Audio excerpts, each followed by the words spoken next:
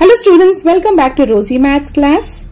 We have already completed 5.1 and 5.2 and today we are going to discuss about 5.3 Coprime numbers for safekeeping treasures, and this is a audio lesson. Okay, this is a audio lesson.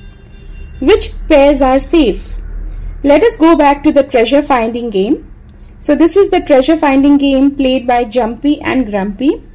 However, this time the treasures are kept on two numbers.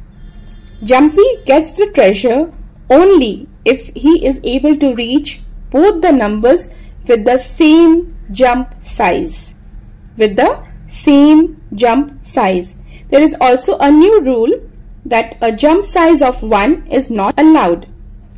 So the treasure is kept on two numbers and you must reach the numbers using the same jump size. Where should Grumpy place the treasures so that Jumpy cannot reach both the treasures? So you are looking for safe pairs so that Jumpy cannot reach the treasure. If he keeps the treasure on 12 and 26, that would not work, because if the jump size is chosen to be 2, then Jumpy will reach both 12 and 26. What about 4 and 9?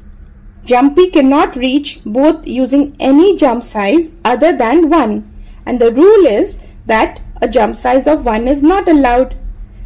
So Grumpy knows that the pair 4 and 9 is safe. That means 4 and 9 are coprime numbers. Check if these pairs are safe. 4 pairs are given and you need to check which pairs are safe. First one is 15 and 39. So that is not safe because we can choose 3 as the jump size and we can reach both the numbers. 4 and 15, that is safe. 4 and 15 is safe. 18 and 29 is safe. 20 and 55 is not safe. We can use the jump size of 5 to reach both 20 and 55. What is special about safe pairs? They don't have any common factor other than 1. They don't have any common factor other than 1. So two numbers are said to be coprime to each other if they have no common factor other than 1. So this is what you would learn in 5.3. Also there are some problems given that we will be doing in some other video. After this you have coprime art. So that's also called a thread art. 4 diagrams are given. The first diagram has 12 pegs. Pegs means nails or pins, you can think of that. And the thread is tied to every 4th peg. So in the first diagram you have 12 pegs and the thread is tied to every 4th peg.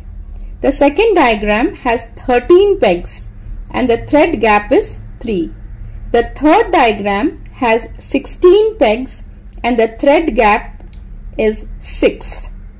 And the fourth diagram has 24 pegs and the thread gap is 6. Now in some diagrams the thread is tied to every peg and in some it is not. So now we need to relate this thread art to coprime numbers.